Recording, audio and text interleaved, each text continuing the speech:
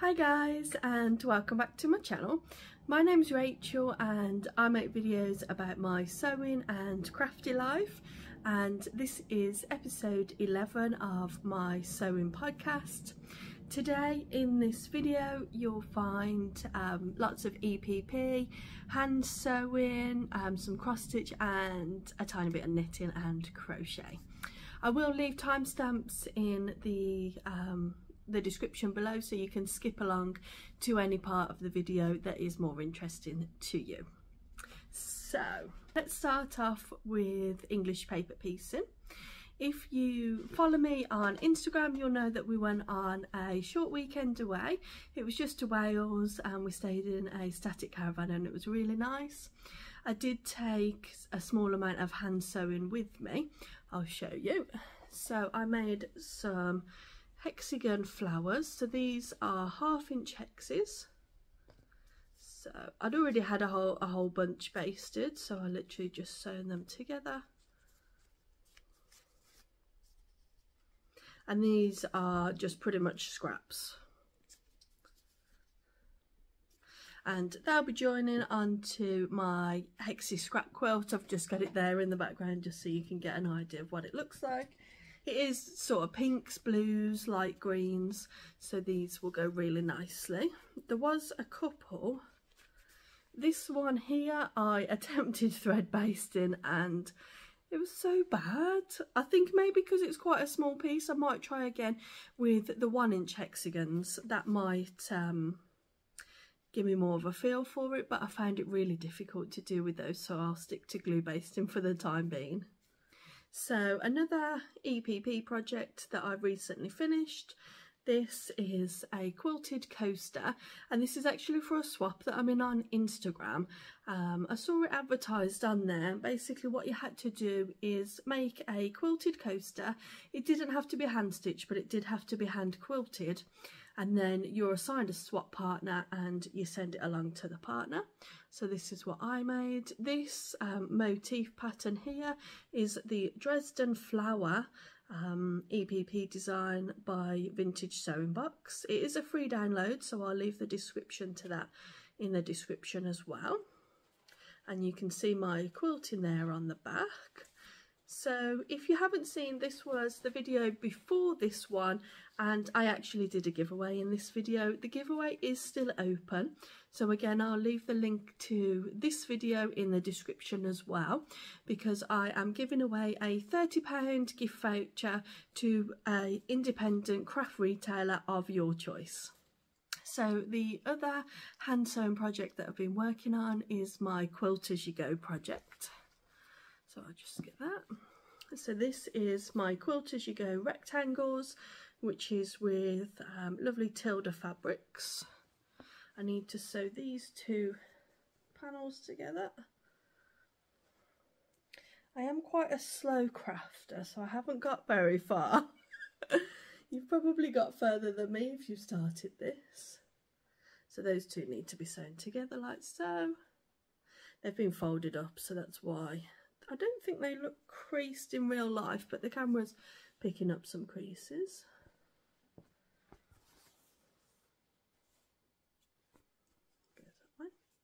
I don't think I'm going to bother too much about making sure all the fabrics are the right side up, because some of them do have a direction, mainly this one and the one with the farm animals, but I don't think I'm going to worry too much because otherwise I'll always want to have the quilt the right way up, so I want to make it non-directional.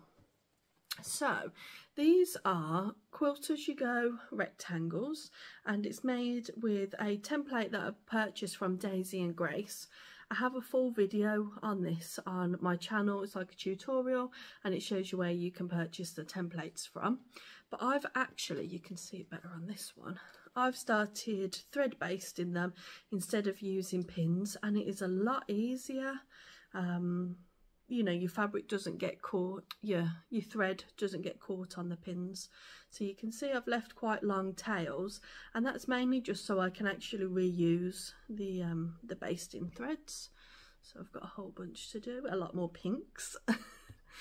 Somebody left me a comment saying that they actually iron the the top fabric to the wadding, and even though it's not any type of iron-on adhesive, it helps it stick and it doesn't cause like a little bit of a bump or anything. And I found that that has actually really helped, and it helps them just lie so nice and flat. So these all need to be sewn. They're only just basted here, so they all need sewing. And I have also been adding a row of quilting. You can't see it here because it's right in the ditch, but I've been adding it all the way along. And I did get a few comments about why I didn't choose to use mitered corners, and it's because I wanted to go for this brick effect, and I think that that looks really nice and neat. You can't see any of the messy corners like you can here. I think that looks really good. So when it's all sewn together, you can't actually see any of the folds on the corner, so it adds to the brick look, I think, compared to the mitered corner. So there was method. So I've really been enjoying working on that. I try and do one rectangle a day if I can, and then join them whenever possible. But some of the projects have been taking priority, as is always the case with me. But I'm really motivated to work on this, and I know a lot of you are also joining in. Now, again, if you follow me on Instagram, you'll know that I made a naughty purchase. Well, it was cost saving. Look at the size of this box. It didn't come in the box, I've put them in the box. But basically, from Alice Caroline, I bought, and these strips are quite long. These strips, they're about 1.5 inch wide, and they're all Liberty Tana Lawn, a good mixture. So don't get me wrong, some of them are really thin. Like, look, they're all stacked together there, and it's all different beautiful colours. Just look, it's obviously the offcuts from something, but some of them, those two are quite thick. I love that yellow one and the gold one. Let me find you a thin one so you can see that they're not all super. This bunch here, they're fairly thin. But it's a lucky dip of what you get. This is 3 bags, and I think they were £19. Or was they 15? No, they were £15. I think that was reduced from 19. Or was that reduced from 30? I can't remember. I do remember that they were £15 because I've spent £45 on this huge box of Liberty scraps. I've just put them in this box because I'm going to pull from them. And let me show you what I've started. This is actually a hand pieced rather than EPP. Don't look at the back. Don't look at the seams. So it's hand pieced. I think they're called sawtooth stars, but here I've added half square triangles in the corner just to use up more of the strips. Here's one that I'm already in progress with. So I start with doing this central motif, and then I essentially do, if you can see there, that's a flying geese block. So you do flying geese all around the 4 edges then. Again, I've shared this on my Instagram. I share a lot of my works in progress as I'm going along on my Instagram. So do follow me there. I'll leave the link in the description. But a few people have mentioned saying, is that just English paper piecing without the papers? It's not quite, because you do it with a running stitch rather than a whip stitch. But if you would like a video tutorial on how I do this type of stitching, just let me know. It doesn't involve any papers, and there's no basting. Yeah. So what I have been doing is I've just been cutting them out with a strip, and in a little fruit punnet I've just been grouping them up. So those are all the colours and the neutral background. So if you can see, they've got a 1/4 inch seam marked in pencil, and you actually sew on that line with a running stitch. But if you would like a full video tutorial, let me know, and I'm more than happy to do that, because I searched for ages thinking, how do you do this? It's quite simple, and it's very rhythmic and enjoyable. So these are all the ones that I've cut up and basted. Luckily, one strip does the whole star, because they are quite long strips. And they are a real mixed bag of Liberty. I've never seen that print before. They're not all the florals. And then I've got a bunch of, you can't see anything. I've got a bunch of just the coloured ones cut up. I really like that gold one. And the reason why I haven't got the neutrals with those is because I want to use different low volumes. So this one that I've used has like a honeycomb effect on it. I didn't have a lot of that. I've only got 1 metre, so if I want to make this into a quilt, which is always my ambitions, if I want to make it into a quilt, I haven't got enough. Sorry, I think the lighting's just changed there. I paused the video for a moment and the lighting's changed. So yes, this is the one that I've got with all of the honeycombs on, and I wanted it to be sort of a scrappy background as well, in like some nice low volumes, but I didn't have a lot. I looked through my stash. I've done a few there in the ones that I've basted up, and I don't have a lot. So my local quilt shop, very sadly, is closing down, so I went and bought some of her low volumes. I'm actually going back to that shop today and also next Saturday because she's having a closing down party. She's asked, you know, I used to go there all the time, and it was so nice to walk into a shop and be able to get what you wanted, and be able to see and feel the fabrics. And I know that a lot of people don't have that, and no, I don't either. So I'll be going there. She's put out a plea asking people to help her obviously clear the stock, so I'm going to step up. It is my duty. So let me show you some of the low volumes that I purchased. I just bought 1/4 metre or a fat quarter if she had the fat quarters pre-cut. So this has got lovely clouds on. This one's just like a linen effect. That one's a little bit too yellowy, but yeah, it's too yellow to go with this, but it will be good for other things. This one's got a low volume of blue on. I like that. Still yellow. Sorry, my dog's messing about. Still yellow, but I think it'll be okay. This one is like a wood grain. Another linen. Like a polka dot, but the dashes in the polka dots. Another linen. Linen look, it's not linen. And then this was actually a remnant. It's actually a little bit more grey on the in real life. So yeah, all of those will be going into this project and some more projects. So what I intend to do is do a star block and then a plain square, star block and a plain square, and it'll be in a sort of checkerboard. The reason why I've decided to do that is because with there being so many small pieces, it will take ages, but also there'll be so many seams on the back and it'll be hard to hand quilt. So I think if I do a plain square, that's where I'll be able to do the hand quilting, and these are only about 4 inches wide, so I can do a little bit of hand quilting in the middle.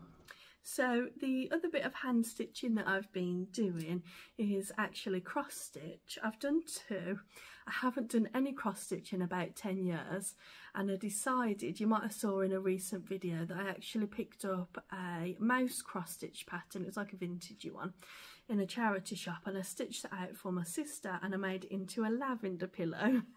I'll put a video over the top so you can see. I wasn't happy with the coverage on the mouse. A lot of people said in the comments that maybe 3 strands of embroidery thread would have been better on the 14 count Aida, but I was too eager to start. But I was very happy with how it turned out, and she was really happy with the pillow as well. And then secondly, I have done this really cute little cross stitch, and this is a pattern by Erica Arnott. I think these are called the Vintage Truck of the Months, and there's one for each month, and I've just got it on this little board that I actually bought from Hobbycraft. I think it was only about £4. I bought it a while ago, and I bought the cross stitch pattern and I kitted it up, and I started it about 13 months ago. and I've finished it this month. I think I finished it on about the 15th. So yeah, I've really enjoyed that. I don't think I'm going to do one for October. I think I would have needed to have started it already, but I'm definitely going to do November and December's one. So we'll move on to the machine sewing now. I've only got a few things on the go, and the first one being is this thread tidy.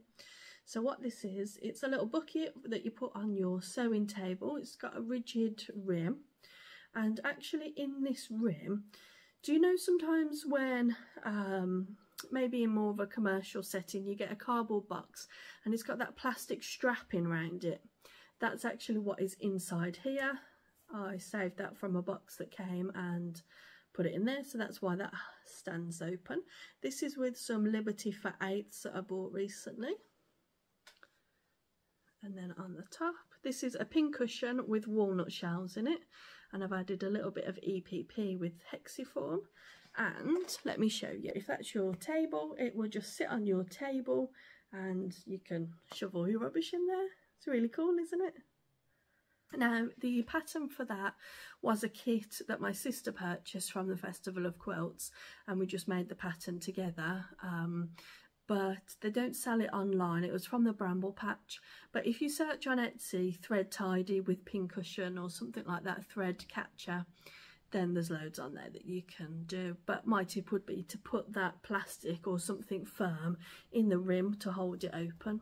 So that's quite good.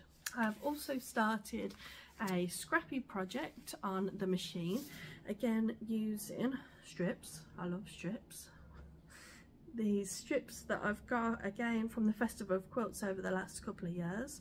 There's a couple of different packs of strips that I've got. I've got a pack of blue Tula Pink, a pack of pinks Tula Pink, and these like spotty, kind of like batiks, I think.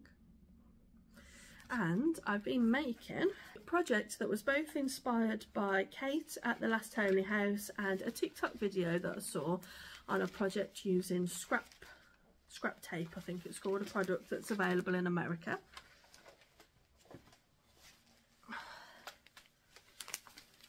And in Kate's video, as her base, she used machine adding tape, which is 2 inches or 2.5 inches. But I can't get any of that isn't in a quantity of like 20 rolls, and I don't need 20 rolls. So, let me show you one that's more full. What I've actually been doing, and you might have saw this in my recent video, is using the paper that I'm using is from my label printer from my business. This is the back of the labels. This would go in the bin. It holds the adhesive on. So I thought, you know what, it's a scrap product, it's a scrappy quilt, let me use it.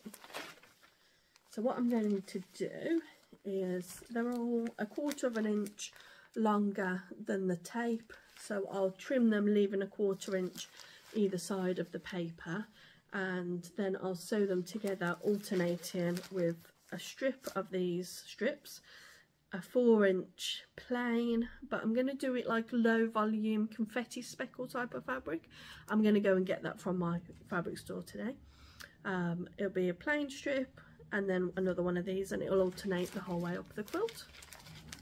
And there is one where I took out the paper to check that it comes out, and they come out perfectly. There it is.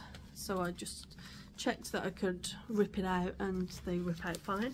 So if you have any waste paper product, it can even just be newspaper, and you can cut it yourself into any type of strips that is suitable for you, because these strips of Tula Pink that I got, they're about 4.5, 5 inches, and I was thinking, well, if I'm doing that onto machine add-in paper that's like 2.5, there's going to be some waste on either side.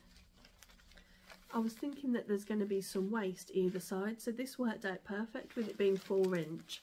I don't have to trim much off, I'm not wasting much, so I'm impressed with that.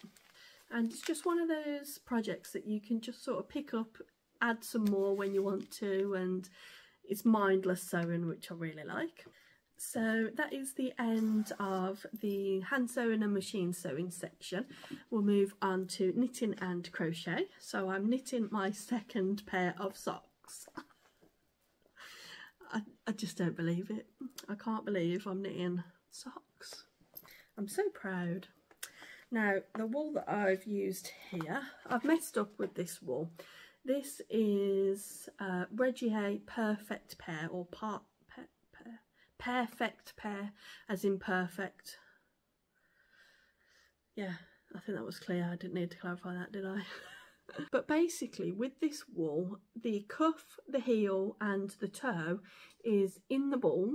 It's so clever. It's in the ball, and you just sew, you just knit until you get to the heel, and then you stop for the toe, and you'll already be on blue by the time you get to the toe, which I just think is so clever. But you're supposed to pull from the middle of the ball to start with the cuff, but I pulled from the outside and I started with the toe. It should still be fine with the heel, but the cuff was very long because I obviously accommodate for longer toes on bigger foot sizes, and I got so fed up, there was no end in sight with the ribbon, that I just cut it, and I cut it and pulled it off until I got to the pattern. But it worked out fine, and I'm really happy with how they're turning out. And I'm knitting them on 2.5 Addy Sock Wonders, I think they are. Something like that. A 9-inch circular. 9-inch. I'm not down with the sock knitting terms yet, am I? I've watched enough videos that I should know. But yeah. But at the moment, all projects have come to a halt because I started a crochet baby blanket. And I started this in the summer. And I thought I had loads of time. The baby's due, what I thought was November. So in my mind, I thought, okay, I'll get it to them the beginning of November. I don't know why I thought the baby was coming at the end of November, but that was my own silly mistake. The baby is due at the start of November, but because Mum's had big babies in the past, or one big baby, they're actually going to induce her at the end of October so she can deliver naturally. So I need to pull my finger out. I have made quite good headway, but look at those ends. I need to do something about those. I told myself I'd do them as I went, but I just didn't. So it's a simple block stitch, so it's a row of 3 clusters, and then you just do a single crochet with a chain in the middle, alternating rows. You carry the white thread up at the side, so you don't have any white ends. It's just 2 ends per 2 rows, one on either side. But you could just do it with one other colour and carry the other colour up as well, because I'm going to put a border on here because you've just got the chains at the side, so I'm going to put a border on. Yeah, so I'm really enjoying that. I think I've probably got, it's not very wide, so consequently it might not need to be as tall. It's just sort of like a pram blanket, I thought. Am I a third of the way? I think I'm a third of the way. I'll tell myself I'm a third of the way and I'll feel better then. So the yarn that I'm using for the colours is Serdar Stories. You can see it's just a mess. And this is 60% cotton, 40% acrylic. And it is really nice and squishy. And then for the cream, I'm using Serdar Snuggly. And this is 55 nylon, 45 acrylic. But that's really nice as well. So yeah, these were very kindly given to me by my sister, who took up crochet and she decided it wasn't for her, so I received this lovely basket.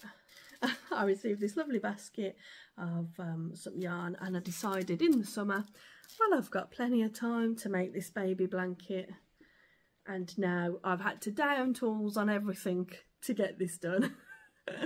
So there might not be a podcast for a couple of weeks. There will certainly still be videos because I'll do some tutorials if people want those. But there might not be, this is what I've been making, because this will all be that I've been making. Yeah. So I don't think I've got any purchases other than what I've already shown, the low volume fabric. So no purchases, but there will be purchases over the next couple of weeks with the quilt shop. I'm so gutted about that. It isn't so much that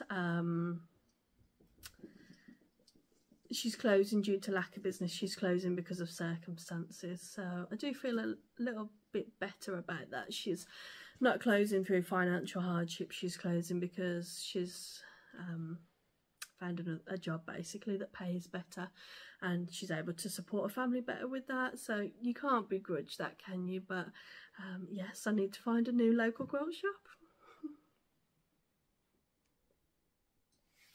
So I hope you guys have enjoyed this video. If you haven't already, don't forget to enter into my giveaway on the video that's linked in the description below, and I will speak to you very soon. Bye.